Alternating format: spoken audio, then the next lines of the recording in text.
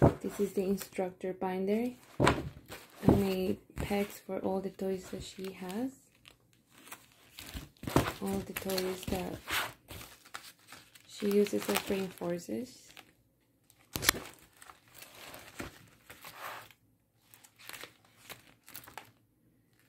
The places, animals for man training, colors for man training, daily living activities, possible songs, and books. And this is a token board I am working for. You can stand it on the table, really cute. And a first and then board. The tokens are stuck in the back there. And I also put all the extra pegs that are doubles here in this baggie in case she loses some. She can have some extra tokens here as well. So next, this is the child's book. It has the child's name on the cover, so I'm covering it.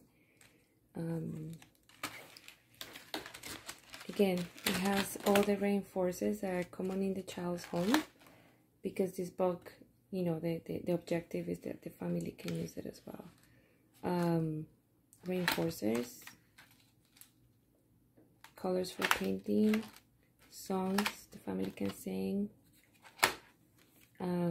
things that he works on therapy, the food that he likes the most, meals, lunch, dinner, snack, breakfast, places that he frequents, daily living activities, and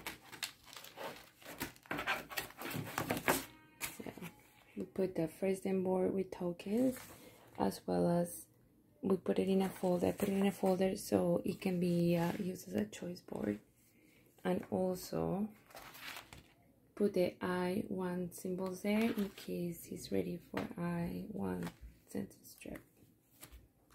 These are the two resources I made for my place